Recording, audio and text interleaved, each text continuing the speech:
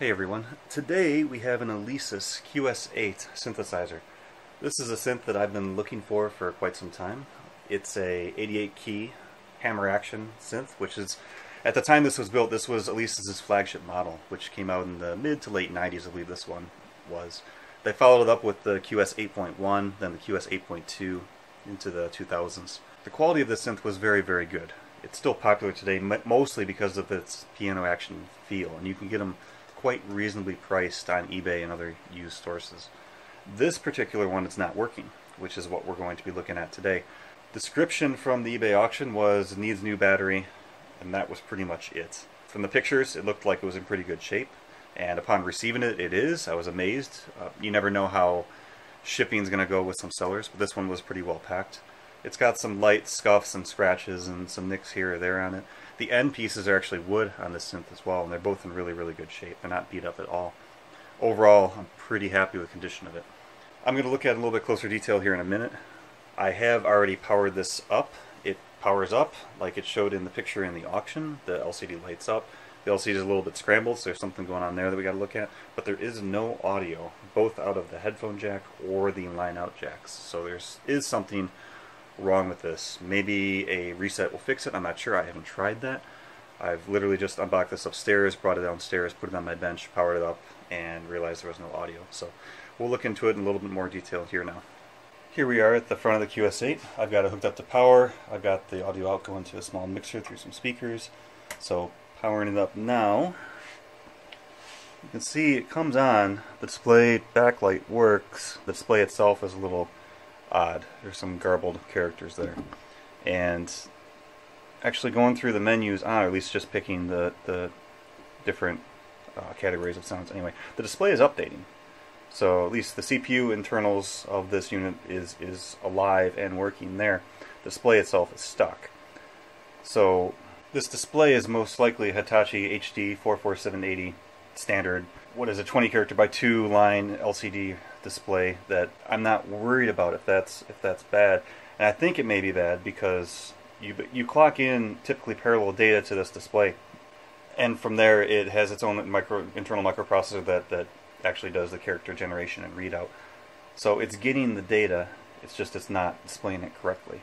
So in terms of display, I'm hoping that it is just the display and that's all that's wrong there, but it still doesn't explain the issue of the no sound, which I need to look in next. So I've tried both the headphone out and the line out, and there's also a secondary auxiliary out. None of them are providing any audio whatsoever. So I'm going to have to open it up and take a look inside. Turning the unit around, one thing that caught my eye right away was right here, some rust along with in there, and that switch for the serial interface. So I'm a bit worried that this unit's been wet and water has been in there. It's possible it could have just been damp water on the outside that rusted that connector there, but some of the screws themselves too, not here but on the ends, they look like they're a little rusty. And overall parts of the case too just kind of look like maybe not, like it's just been damp or wet. So I'm not sure about that. I won't know until we open it up and take a look inside. Before I went ahead and opened this, I did want to try the factory reset on there. I pulled the manual real quick and found you hold 0 and 3 while powering it on, which apparently clears it to factory defaults. There is a 3-volt lithium battery in these. I believe that, like all gear, this era is probably dead unless it's been replaced here in the past before, but it's a possibility that the ROM in this could be corrupted or something could be in a weird state because that battery's dead. I don't know. So I was just going to try that real quick just to see. So 0-3, power on. I got sound. That was different. I don't know if I have to hold it or if that's good. It says okay. Alright, I've got sound.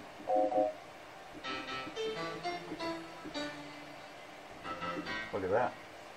So I do have sound, which is awesome. I didn't have that before. Now the display, bring the camera over, is still a mess.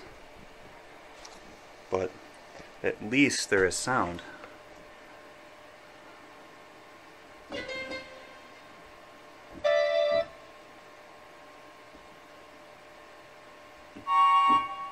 Beautiful. Alright, let's get it open and take a look. I apparently don't have a big enough bench to work on this thing. First of all, it's heavy. This is, I don't know how much it weighs. I'll have to look up the actual weight on it. But it's a beast to move around. So there's a handful of screws in the bottom, handful of screws in the back. And then flip it back over and it lifts out pretty easy. So let me get the camera over so we can look closer. Alright, here's an overhead view of the main board in the QS8.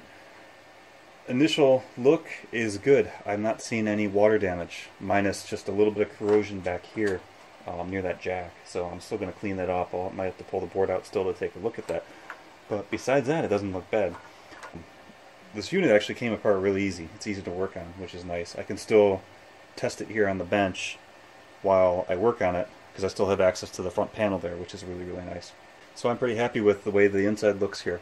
I'm going to clean it. It really needs a good clean. This whole synth is pretty dirty. I don't know if it's in somebody's garage or what, but see, even the keys, the whole thing just needs a really thorough cleaning.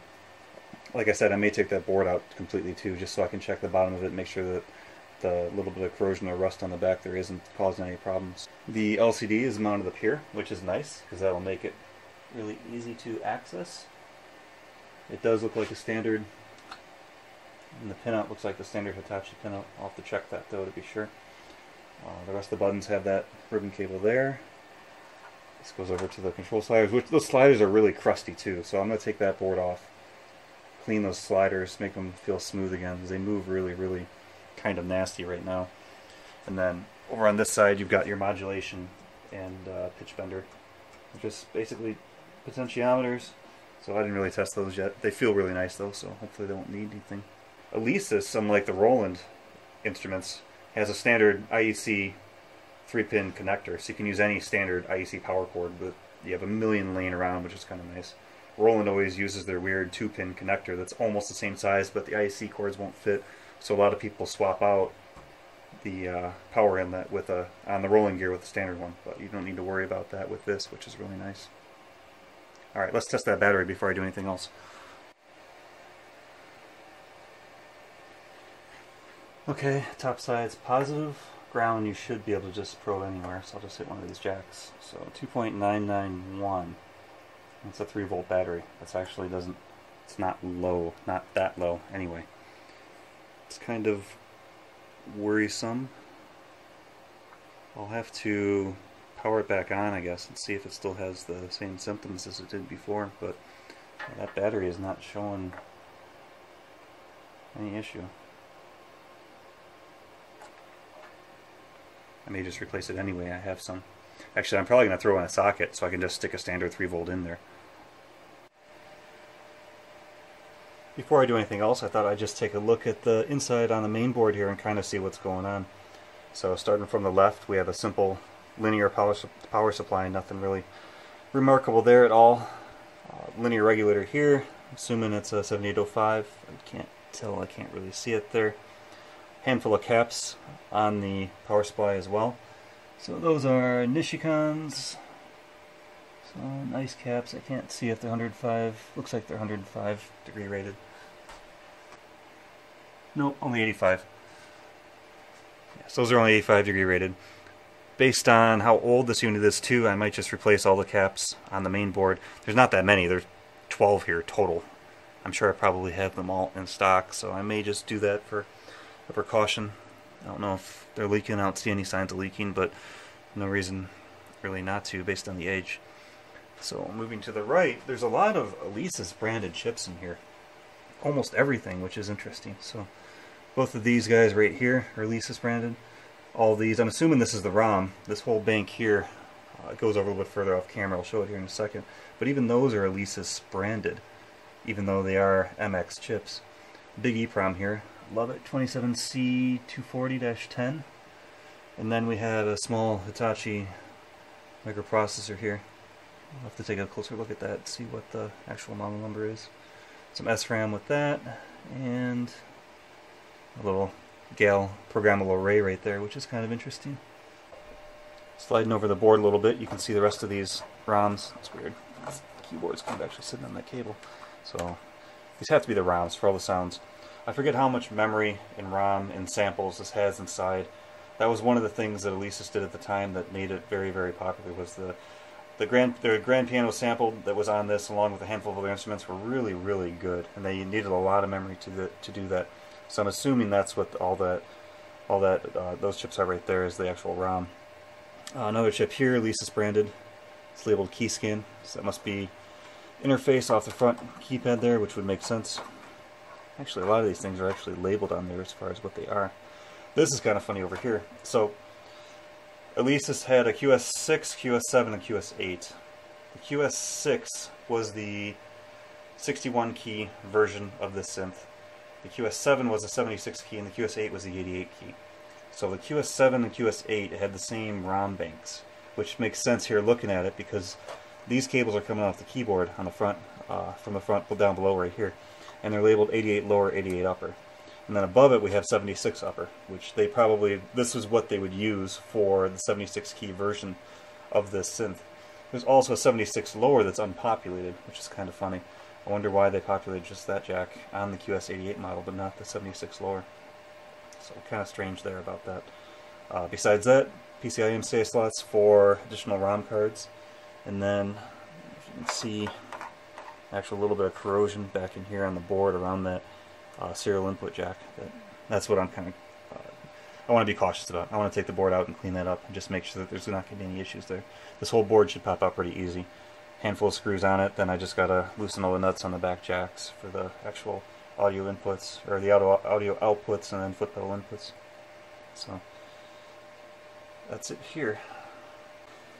Here we are with the board removed, and you can see a pretty good picture here of the corrosion that's on that connector.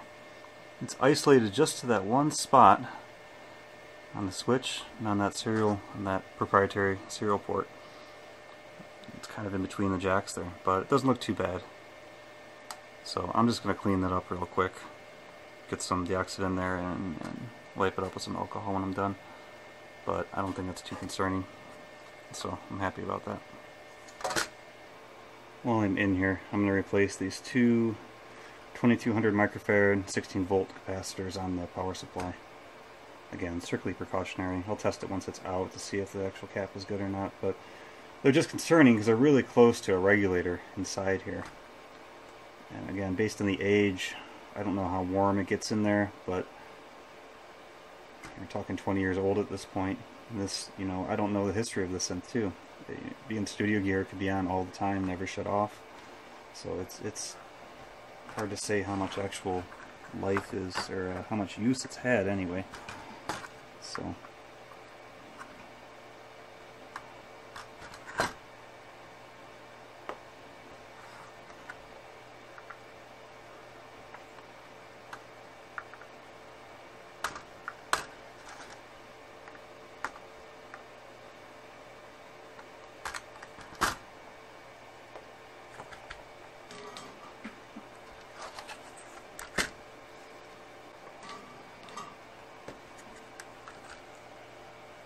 the top side of the board is clean, so no worries there. I'm putting Panasonic 105 degrees Celsius rated caps in this guy.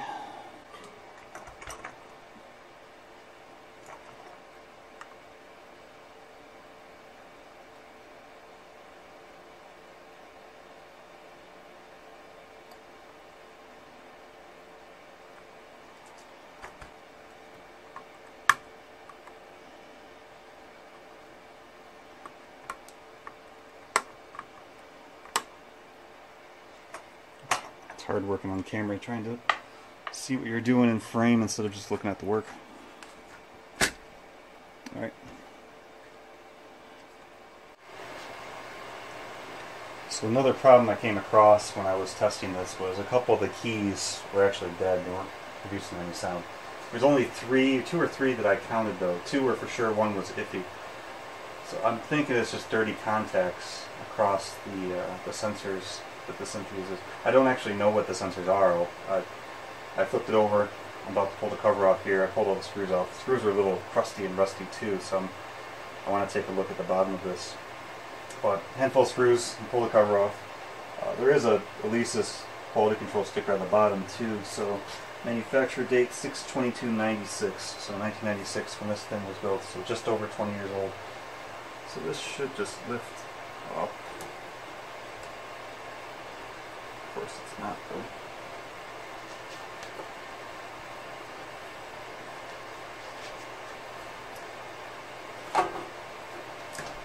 There we go. Ooh. It is a little crusty down there. It should be cleanable though. These cables are for the aftertouch. I saw them labeled on the top side.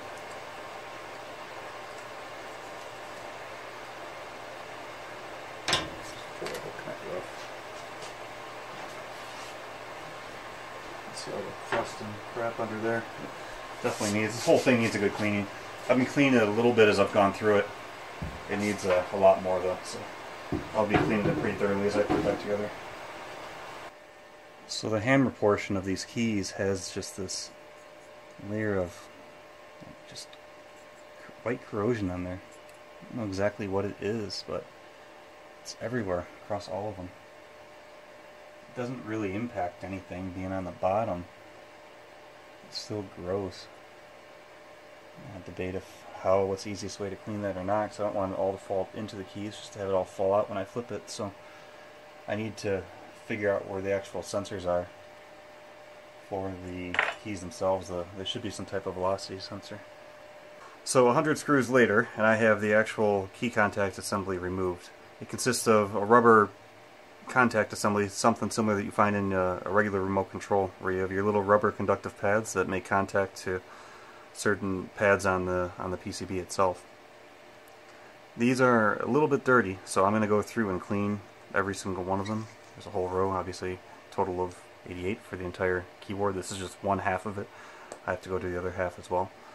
But they do look a little dirty, like I mentioned. So I think just running some alcohol through the pads and the contacts will clean everything up rather nice.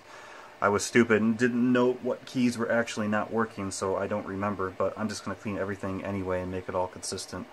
I didn't verify velocity or anything else on any of the keys either, so there could be variations in there.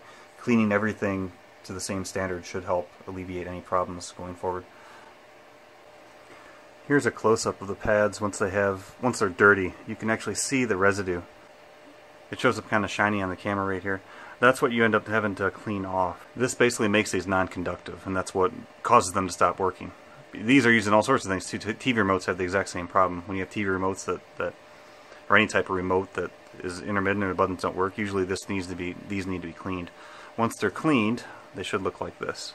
This one I just cleaned with isopropyl alcohol, and you can see the difference in the way the actual pads look. Another tip too is over time, if these are used enough, especially in, again, TV remotes, the actual conductive surface on there can get completely worn out and it no longer conducts. There's nothing to clean because there's nothing left there. You can actually bring them back to life or repair these by taking a pair of snippers and snipping off the top of this pad here, removing it. Then grab another remote control, a donor remote that you don't need anymore, that's junk or whatever, to a device that's no longer working, or any old remote. Cut those pads off from it, and then you can super glue them on the piece of rubber here in place of the existing one that wasn't working. Once that dries, you put it back together and you restore the functionality of that remote. So it's a good tip for any cases that you come across these where these are actually worn out. Alright, I have all the contacts cleaned, I have the boards reinstalled, and I've got everything else back together. I went through while the keys were out too, and I took it over on the floor and tried to clean up some of the corrosion on the metal hammers. It was relatively successful. They're still not pretty, but I got rid of most of at least the corrosion that was flaking off of there anyway. So it could be done better, but it just requires so much work. You almost have to take every hammer out and clean it individually just to be able to get in between them to do it best. But it's purely cosmetic. It's not impacting anything. I just don't like it, but I'm going to deal with it for now. In terms of going through the synth first, it might be something that I go back and deal with on another day. We'll see though.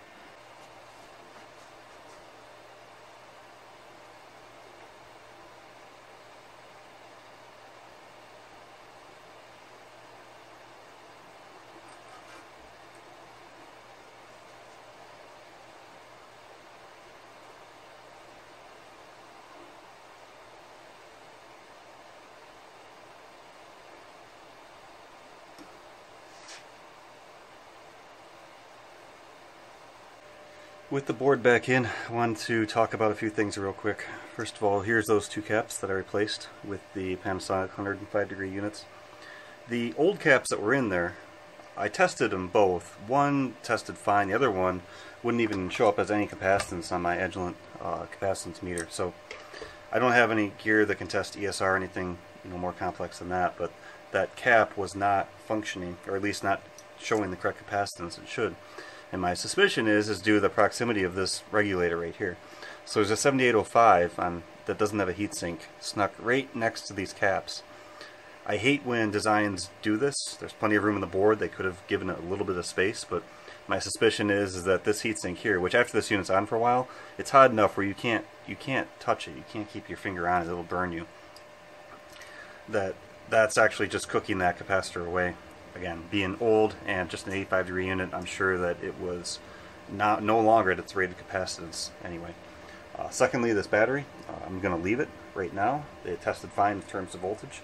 And I looked real quick, and I wanted to put a socket in there so I could just replace it in the future if I ever needed to. But the sockets I have don't quite have the correct pin out. So to make this work in there, I'd have to kind of put it in at an angle and just, I don't know, it wouldn't look right. So I could either build a daughter board, mount that on there and have that mount to the board, or try to find a proper socket for that. But I'm going to do neither right now. Again, the battery's fine, so it's not a big deal at the moment. The next thing to fix is the LCD. So the LCD just pops out of the front panel. It just sits here like that. And I misspoke earlier. I said it was a 20 character by 2 line. It's actually a 16 character by 2 line.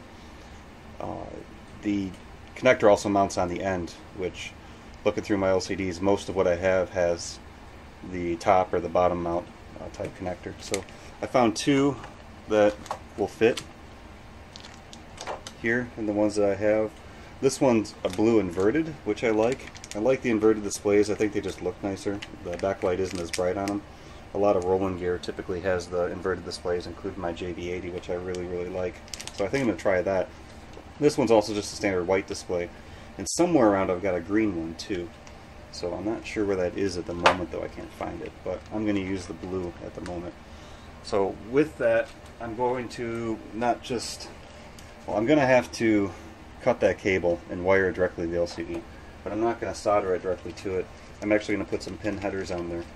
That way I can swap it out in the future if I ever need to. It'll just be easier if I do want to change my mind and want to change the color of it. Plus, just for portability, I want to leave the socketed ability on there just to make it easy to repair and unplug it at that point too, which is kind of nice. So I'll be working on that next.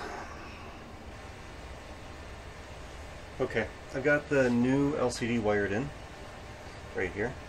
I ended up going with a white display instead of the blue like I talked about. I actually thought that it's got a little bit nicer color to it, a little bit better contrast compared to the blue. So it looked really nice. I was pretty happy with it. Now, Alesis did something weird with this LCD off the main board. They swapped the data lines alternately for every data pin coming off of there. I'm not sure exactly why that is. I don't know if it's because on the old display, the way they had mounted it, the pins coming off the bottom instead of the top, reversed it, but it threw me for a second because I was still getting some weird data after replacing the LCD. But once I realized what was going on and swapped the pins, it was fine after that. So LCD is good. What's nice is, for whatever reason, I mean, these displays I buy off eBay from China for just a couple dollars. It's amazing how cheap they are. But the frames are the exact same size as the old one, and it snaps right into the window, no problem, which is great. So I don't have to make any modifications to the mount for the actual display itself. So while I was in here, I went ahead and cleaned all the potentiometers. So there's 5 linear sliders on there. 4 of them are data inputs for the different parameters that you can control with the synth itself. The 5th one is the volume control. This whole thing was extremely crusty. I took it over to my other bench and cleaned it there just because it was really messy. I took a picture of it. I'll show it here. But you can definitely see the water penetration that got in there. Luckily, nothing was damaged. It was all surface rust. So all the rust stains in the board cleaned off completely.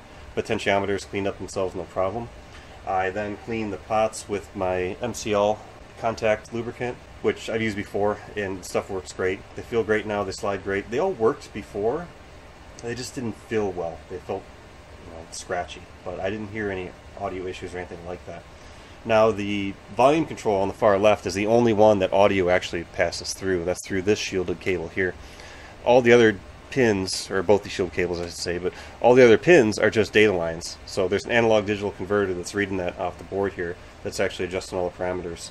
All the pots are good now. I also cleaned all the surface rust off, any exposed metal too, because all these had some light surface rust on them. Minus, I didn't bother pulling the whole number pad off here just because it was fine.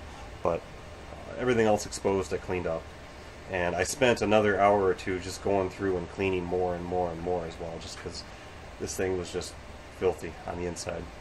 Looking at the inside of the main board here just a little bit closer, I just wanted to note a few little things. So this chip is actually the SRAM that's battery backed up. So this holds all your user presets and any modifications you make to any of the parameters on the synth. So that's all that battery is doing, is backing up this SRAM. So even if the battery goes dead or you replace it, all you're going to do is lose all of your presets out of this chip here. So this chip is labeled DSP1. Now this QS8 and the QS7 have an Alesis Quadriverb effects processor built into them. And I would have to open my Quadriverb back up, but I believe this was the same chip that was in the Quadriverb. I don't remember offhand though exactly. That's actually tied to this DRAM chip right next to it here, so it would make sense. But I'm kind of curious about that to look at it. So the last thing I was curious about is just what they were using for their actual digital analog conversion in here. And these two chips right here are actually the D-Day converters, one for each channel. Those are AK4319. They're Delta Sigma digital analog converters, pretty high spec. So they've spent good money on good digital analog converters, would make sense. Lastly, they've got an NE5532D op amp right there, and that's right near the headphone outputs, and the other also left, right, and auxiliary outputs. That is a dual channel op amp, pretty high spec, so they may be using that just to drive the headphone amplifier, or it might be driving all outputs together, possibly with attenuators on the actual line outputs. I'm not sure exactly. Again, I don't have a schematic and I didn't follow the traces on there to see what's going on, but that's what they're using for the output. The microprocessor in this is made by Hitachi. It's an H8500 series, actually H8510 is what it says there, 16-bit micro, so pretty decent spec. And with that you can see it's tied directly to this UV erasable EEPROM, which holds the firmware for the actual device itself. Firmware on this is version 1.01, dated, looks like 7/8/96, labeled Q8 as well. So we know that this one is specifically for the QS8. For the QS7 they probably have a different EEPROM in there since it's a different key configuration, even though it is the same board. So we're all back together, tested out. Everything seems to be working just fine, which makes me really, really happy. Sounds awesome. Went through every single key. Every key is working, both in terms of on-off and velocity. In summary, so the thing was just filthy. Needed tons of cleaning, some corrosion inside. None of it was really impacting, but I just wanted it cleaned up. Besides that, I needed a new LCD. I replaced the caps in the power supply. Lots of corrosion cleaning. Cleaned every single key switch, both the sensor and the actual keypad itself, and we're good. So I'm super happy with this. It actually cleaned up really nice. I also went through with some plastic cleaner and kind of hit all the keys along with the side panels, and then I cleaned up the LCD actual bezel a little bit too. It was a little scratched, so it looks much better now.